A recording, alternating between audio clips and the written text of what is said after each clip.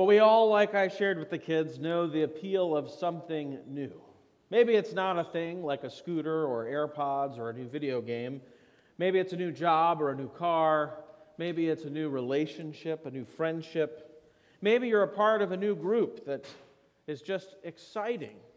The very beginning of those things always gets us going, excited and happy. And for a while, that thing or that person or that group becomes the center of our lives.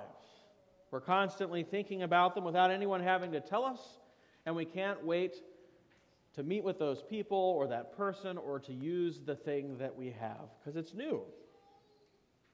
But just like the new car smell, it wears away. It wears off, and so does the excitement, and so does the constant thinking about it and yearning for that new thing. And if we're honest, it can happen in church as well. It's really exciting when we come to faith. It's really exciting when we join a new church and meet new people and become involved in new things. But after a while, it just becomes a normal part of life. It's not so exciting to see those people because you've been seeing them every week for the last 10 years. But the truth is that it morphs into a different sort of joy. No longer the excited obsession that knows no bounds, but rather a more mature affection, a deeper joy, and a grounding sort of love and a reality that has no end.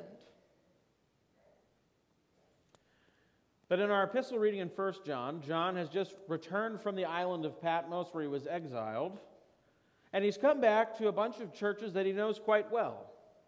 He's preached in them, he's been with the people, he views himself as sort of an elder father figure for many of these churches, and he comes back and he sees them in a distressing situation. The shiny new veneer of the Christian church has worn off a bit. The excitement has dimmed, and now in that moment, as we're all too well aware ourselves, we are now more susceptible to outside attack. And the same is true at the church. And so there was a teaching, a philosophy coming from the Greeks that really separated the world into matter and spirit, which posed a lot of problems for the person of Jesus.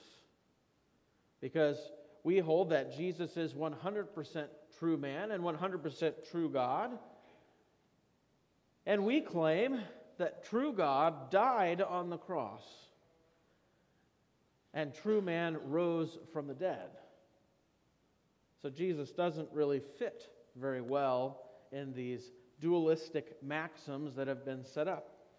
And so a number of offshooting teachings have arisen in the church that are causing people to either become discouraged of their faith and they realize that, well, Jesus must not have been really man, he just appeared to be a man. Or that because Jesus did all of these things, it doesn't matter what we now do in the physical world. And so they leaned into pleasure-seeking and hedonism, which is why John addresses sin being lawlessness at the end of our epistle reading today. Because there were many claiming that it didn't matter what we did because Christ has done the work, he has saved us, so none of that matters anymore. Well, the truth is we can find ourselves in similar situations. When the new veneer of our faith wears off, the joy of Easter fades a little bit a few weeks out. All your family members who traveled to be with you have gone home. The normal routines of life have started up again, and Alleluia, Christ is risen, he is risen indeed, Alleluia, doesn't have the same zip it did a few weeks ago. And it is in these moments where we are susceptible to spiritual attack from the outside. Because the monotony of life, or maybe a struggle or a suffering you're enduring, can challenge your idea that the joy of Easter is real. It's faded somewhat, and maybe you're dealing with a difficult and challenging circumstance. And it can be easy then for someone to convince you that Jesus maybe really wasn't all who he said he was, and that the joy you have on Easter is not really the full joy that you think it is. But John is writing to encourage these churches. He knows these people well. He's probably hurting. He probably knew some of the people who had left the young and growing church, disillusioned by these ideas, their faith challenged and rejected. But you'll notice when you read through the epistle of 1 John, he doesn't tell them anything new. John doesn't appeal to the obsessive excitement of presenting something new. Instead, he appeals to that deeper reality, the longer lasting joy that comes with the knowledge that's already been shared with them in the gospel. And so what does he do? He reminds them. He reminds them what it is exactly that has been done for them and to them in Jesus. That's where we get this great line at the very beginning where he says, "See what kind of love the Father has given to us, that we should be called children of God. And so we are." I've always liked that phrase because it reminds me that when I was called a child of God, when you were called a child of God, it was the very same voice that said, "Let there be light," and so there was. It creates the reality it speaks. And that same voice said to you, "Your sins are forgiven, you are my child," and so you are. What an encouraging thing to hear from one of their fathers in the faith, John. But he doesn't just encourage them with that. He also encourages them with the hope that they have in that reality to face the future, like we just sang in our song today. That because he lives, now everything has changed. And not just for a little while until the shine wears off, but literally forever. No longer are you people bound to a temporal world that is passing away, but instead you have been given an imperishable life that cannot be taken from you. A new identity which carries on into eternity. No longer bound by time, you have become children of God forever. Forgiven forever. And so John appeals to this long-lasting, grounded joy in the faith of external works of God in Jesus. He doesn't come back to them and give them just a rousing sermon to excite their emotions, because he knows that won't last. He doesn't, as in some cases we might be tempted to do, to bribe in some way the reaction we would like to see, but instead he points them to the eternal abiding hope that has been given to them in Jesus. So as we get to the third Sunday of Easter, today I encourage you with these same words. Maybe like the church was dealing with at this time, you have doubts that have arisen in your heart because of philosophies from the world that have convinced you that maybe you're not so sure about Jesus as you thought you were. Or maybe you're dealing with a lot of bodily and physical pain, and you just wonder, how could God allow me to endure such things? And it's causing you to lose your joy and your hope in Christ.